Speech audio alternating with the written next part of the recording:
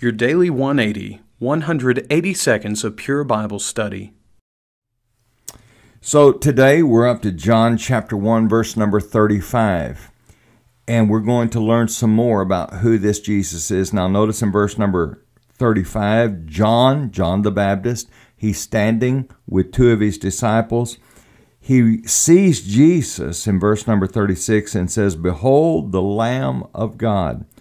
Then those two disciples who were with John, verse 37, the two disciples heard him speak, and they followed Jesus. Then Jesus turned and seeing them following, said to them, "What do you seek?" They said to him, "Rabbi," which is to say, when translated, "Teacher, where are you staying?" He said to them, "Come and see." They came and saw where Jesus was staying and remained with him that day. Now it was about the 10th hour. Now I want to talk just a little bit about the concept of rabbi. There's a beautiful concept there about come and see. Spend time with Jesus. Spend time in his word. But for the next couple of days, I want to talk about this idea of a rabbi. At this particular point, when they're talking about the idea of a rabbi, they're acknowledging him as a teacher, but it will grow. As a matter of fact, when Mary saw Jesus at the tomb after the resurrection, she referred to him as Rabboni. It is more so my teacher, my rabbi. And the idea of someone being your rabbi was very significant. Jesus is referred to as a rabbi by many different people.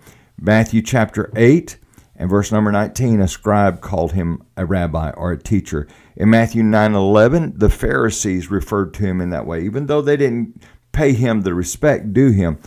Matthew 22:24, the Sadducees referred to him as a rabbi.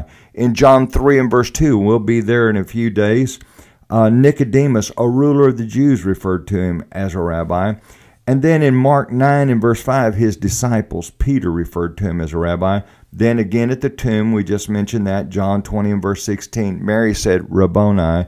And then in Matthew 23 and verse 8, Jesus refers to himself as a rabbi. Now, here's what's really interesting about this, and we'll talk more about this tomorrow regarding authority. Edersheim says this: even if a rabbi were to teach that your left hand was your right and your right was your left, you are bound to obey.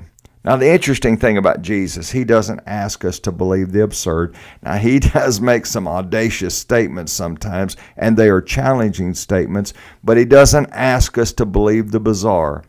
But he does expect us to obey him, to trust him, and to follow him. Now, this will become really significant tomorrow as we talk more about the concept of rabbi.